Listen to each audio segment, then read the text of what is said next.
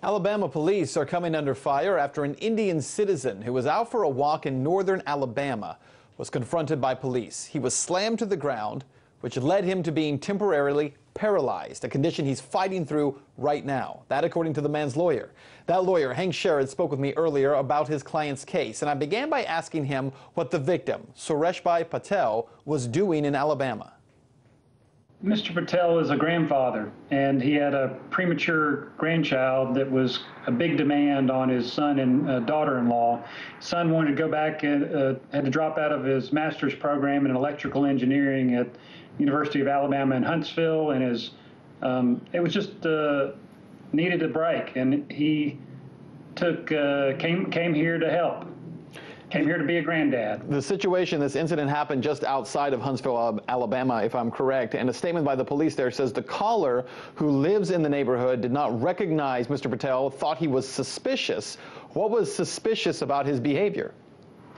You know, first off, I haven't seen any information about this call.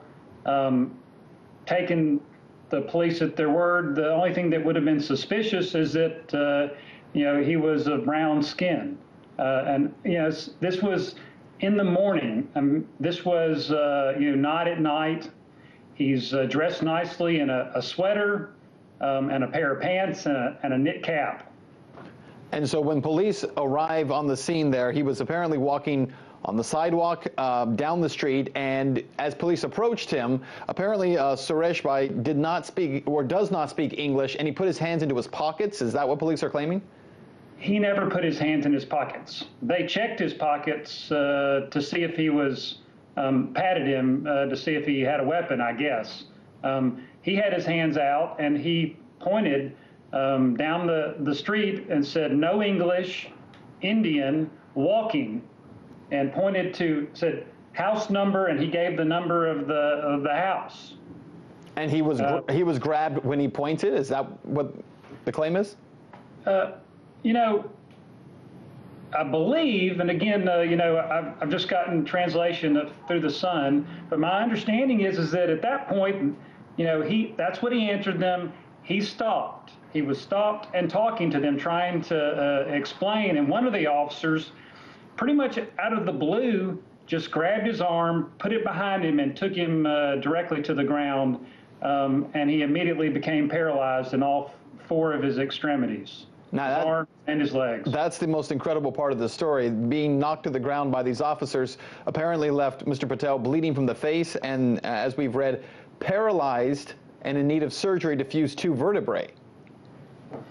As I understand it, and I haven't had a chance to talk to the doctors or see medical records, but the doctors say that there was trauma to the cervical spine that caused immediate swelling. And they needed to do the cervical fusion in order to get in there and relieve the pressure on the spine.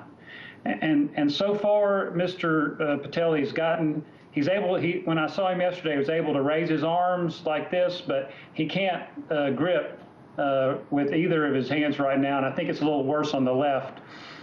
He's gotten some use of his right leg, but very little of the left. The use of force here is not entirely unusual from what we've seen in police departments around the country. However, what makes it different, I think, certainly, at least in the appearance part of this, is the outcome of Mr. Patel being paralyzed as a result of being tackled the way that he was. Madison police have refused to identify the officers involved in the stop. Is that unusual for a case like this? I don't think it's necessarily unusual, but I don't think it's right.